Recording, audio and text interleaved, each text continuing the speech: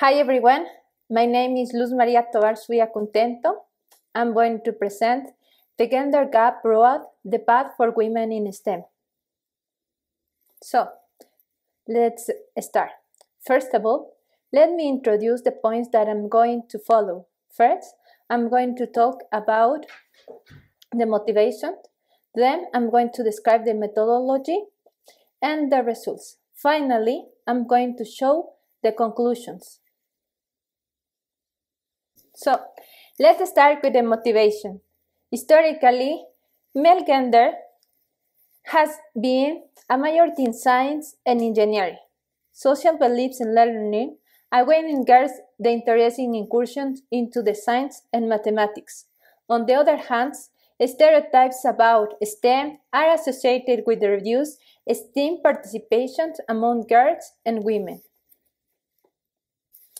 I'm going to describe the methodology.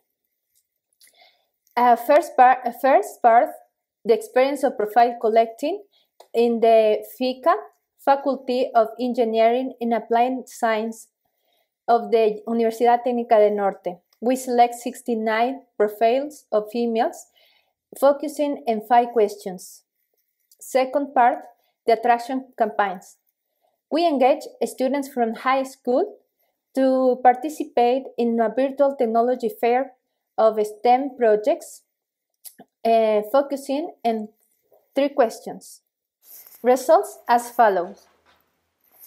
Concerning profile collecting, 5 questions was: Question 1. Which kind of school do you came from? Question 2. My college degree in STEM will allow me to. Question 3. My big concern before starting my university studies was. The most surprising thing about my career. Question 4.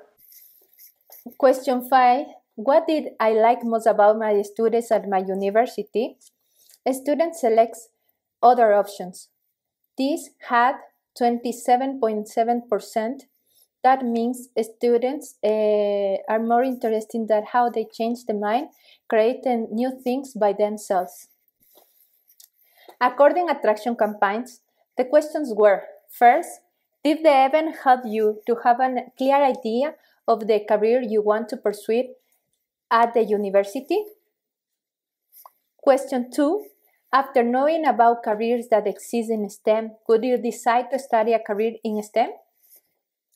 Finally, question 3, would you like to receive more information about STEM careers?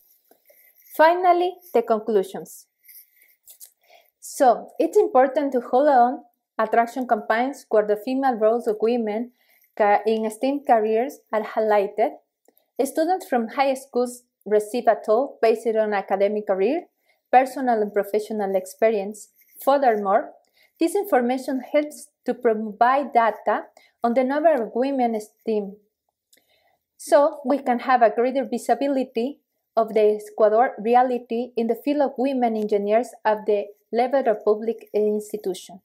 The survey results give us some insights to propose a study focused on the first and the intermediary level.